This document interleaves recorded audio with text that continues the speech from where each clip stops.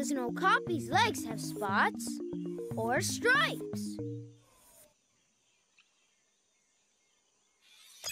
Right, they have stripes that help them hide in the trees.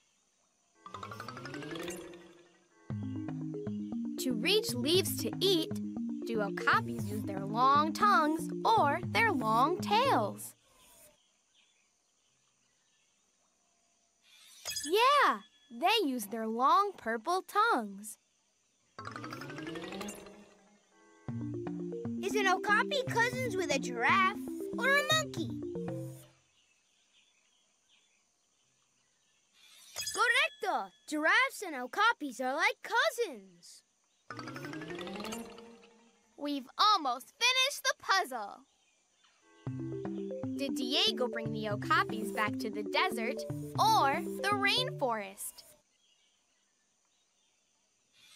See, the rainforest, where there are lots of trees. Yay! We solved the puzzle! What is this a picture of? An okapi!